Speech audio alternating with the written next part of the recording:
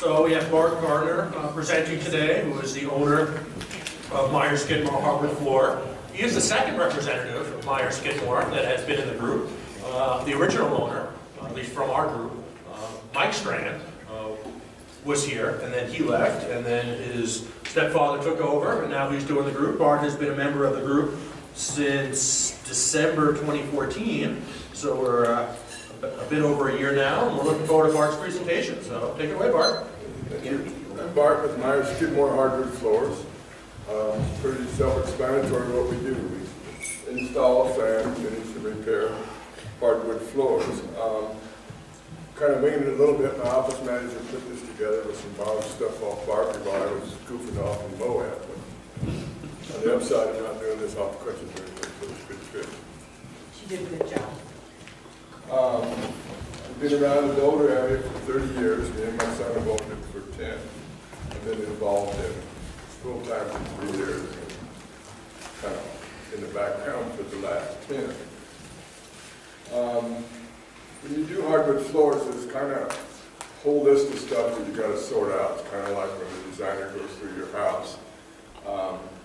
They have floors that are pre-finished before you ever put them in your house. You just put them in and they're done. And they have site-finished floors where we go in and install them, sand them, finish them to your specifications. And then there's also the new water-based finishes where the VOCs are real low and the odor's real low. There's still a little bit of odor to them, but they're a lot safer, better for your family, and the quality of the finishes has got real high. Then there's the old oil-based finishes that have been around forever. They're still a good finish, but they have some odor and stuff to them. And in this particular brand, Glitzer makes what was the Boulder Standby. Everybody calls it Glitzer, but it's a conversion varnish. It's an alcohol-based acid cure finish. It's a really tough finish, but it's highly toxic. On the upside, you don't have any bugs for about a week. It kills everything. I'll take that. Sounds good. It's going away, but it's not gone. So imagine that in Boulder. There's some pros and cons on what you do, and some of it's from a designer or visual standpoint, and some of it's from practicality and wearability. The side finish floors, if it's a redo, we come in and sand them and put the finish on them. If it's all new, then we have to install them and do it. So you have a long-lasting finish. You have a little better selection of the wood types. It's a more natural-looking floor, or can be. You can stain them any color, and then the sheens, there's a little more variety on the sheens. But we tarp up the house, and we have dust control on, excuse me. So the house is not a big mess when we leave, but one of the downsides of it is it's pretty much a full-blown construction project, so that part of the house is pretty much shut off. So depending on whether it's a complete install or redo, how much time you're down on the size of it, it's anywhere from 3 days on up. Some of the houses take a while because they're pretty big.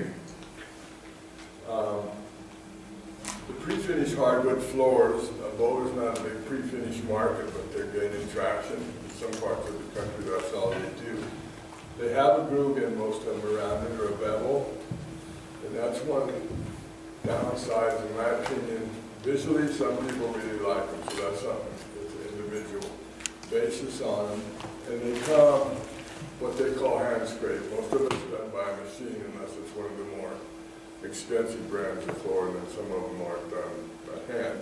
You have a wider choice of color, but they're like a car. They're in stock for a few years, and then they rotate as they manufacture them. So one of the downsides is you need to keep some of it on hand in case it gets damaged. We say there's less wood choices, but there's a lot more finished colors. Just like a manufacturing plant, they do all kinds of crazy stuff. And in the last 2 years, they've really got a wide variety of the finishes. European oils, and they're doing two-tone finishes on them, but they're hard to fix. Where if you screw up a floor that we sand and finish more often than not, we can finish it or repair it. So the upside of them is you put them in, you can walk on them, so put them in. A lot less dust, and the minute we're done, we're done. Some are resandable, some of them are not. In Colorado's climate, one of the things we have is we're super dry here, and some of the woods come with a warranty with 30 to 50% humidity maintenance for the warranty on them. They go to your house, you don't have a humidifier, they don't even check the floor, they're just gone. So if you put in a pre-finished floor, there's some things that people need to be aware of. So we spend a little time coaching people on that, so we don't have the wrong product in the house when they understand what they're doing. So it seems like it's simple, but it's just some expensive troubles down the road that people don't spend some time. You can have soup to nuts, just about anything you want in them. That's an end-grain mesquite floor. It's just blocks and it's the end of the wood. It almost had a leather type look to it when you see it in real life. It's in an old 80-year-old house in downtown Denver.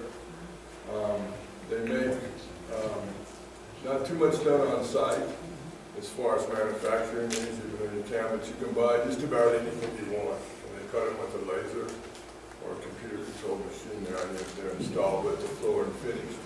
So there's a ton of options for decorating the floor, and if you notice there's different patterns in there, so there's some different things you can do. I just want to say, that's my job, Centeno's house. Centeno's. And that house is, that parquet is 100 years old. And Meyer-Skidmore came in and patched in where we took out a wall, and it looked like it was done at the same time, and that was the most beautiful job. Say a little prayer for you to do those, because sometimes they can cross the mark. This is just a normal floor. It's hickory, and I think that one is kind of hard to tell. Yeah, it's hickory. So there's several different types of wood and stuff, and kind of just visually on what you want to do. There's a couple woods that are soft, and they're good for low-impact homes, I call them, like grandma and grandpa and no kid live. Hickory's hard, so it's a good family choice wood. So there's some decisions on that. This is a white oak, and these can be stained 1,001 different colors, which will be a good floor. The cherry floors and the walnut floors are stunningly beautiful. They're not practical, or at least they're not practical at my house. I call it kids, dogs, grandkids, toys on the floor and stuff, and they bar up real easy, so they don't look too good too long if you're a high-use household. Probably 70% of the world has a red oak in their homes. If you have an old home that was from the 40s, and Jim might know when FHA changed the rules, you had to have a floor that lasted the life of the house. So they put oak floors in, and the law changed, and they went to all carpet, no floors. So if you have an old house that has wood floors in it, some of them were covered up with carpet, but the refinish job there is good or better than what you can do now. They're like day one when you uncover them, clean them up, and refinish them. So some of the older homes, you'll pull back the floors, and then this floor was never popped out with carpet on it. What years do you think those were? When they changed the FHA law, I used to have that memorized. It was the late 40s? Late 40s. And the neat thing about that stuff, if you pull back the carpet and you find oak, that red oak will not have a knot in it. Right. Which is a little harder to find nowadays. It's real hard to find. Real Some clear. of it's real long. You have to get special mills sometimes if you want to replicate it. You can scratch it and stuff, but it's probably better quality than what you can buy today, so you roll a floor back or a rug back. It's completely dry. Yeah, it's got all the movement out of it that it's going to do for the most part. Still does expand and contract. That's a walnut. We do those once in a while, but they need to be home and slow impact. This guy happens to be a psychologist up in the mountainside. You can see the whole front range from his house. That floor is probably the most beautiful floor I've ever seen. The pictures don't even do it justice. That's a maple floor. It's a real light colored floor.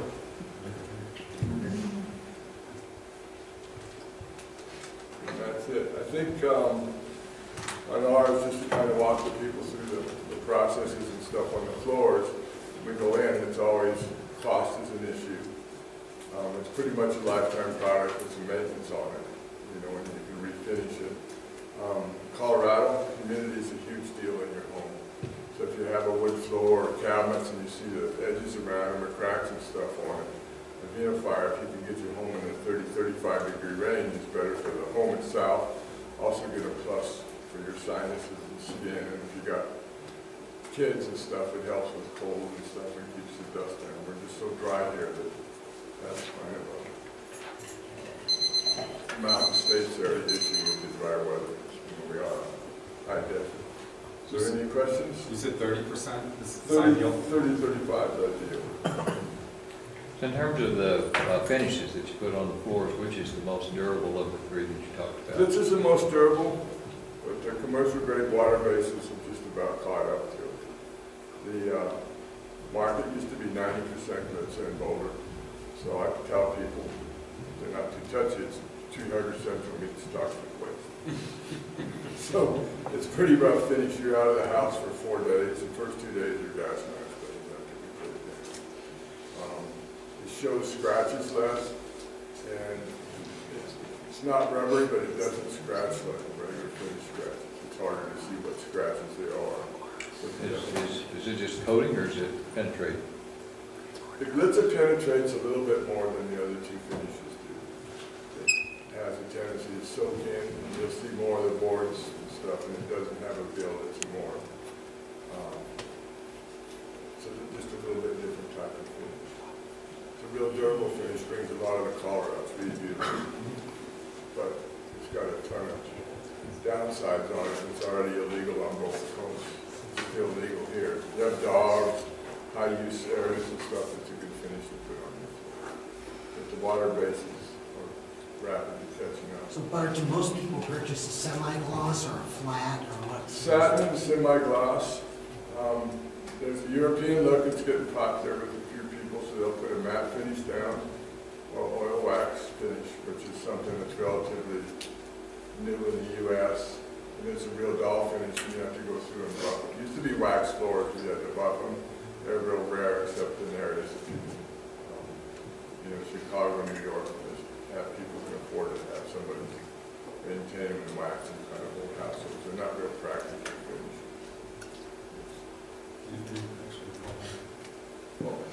What's typical cost variation between hardwood and the pre-laminate or the pre-finish? You talked about some of the negatives of pre-finish versus restaining. My guess is the only reason people would use pre-finish just to save on time or money. It's a time saver. It's a little bit cheaper, but the cost differences are less, more expensive pre-finish you put down. They can go from $3 to $20 a foot for the wood itself. So in the ballpark, the red oak floors in about the $10 range. Pre-finishes are in the 8 to 9 if you stay in a normal product.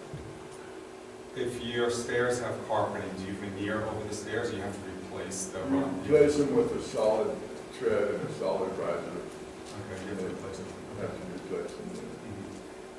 Can we get a budget like wood these days? You can. You can. The price goes up, but you can go 2, 3, 4, 5, and then the price starts going up. But we just redid a 21-inch wide floor. 21 inch. We could do one more, Barbie. What's the lifespan of a pre-finish versus a solid hardwood? So it's kind of a loaded question. I tell people grandma's house 20 years, my house 6 months. So we're hard on stuff. We don't. Isn't a depressed floor pretty groovy these days? Is that what you said? Do you like bamboo? What? How do you like? I don't like it, but we do it. Is it too hard? It's not sustainable. It's too soft, right? No, they doesn't hold up. That's a price quality driven deal.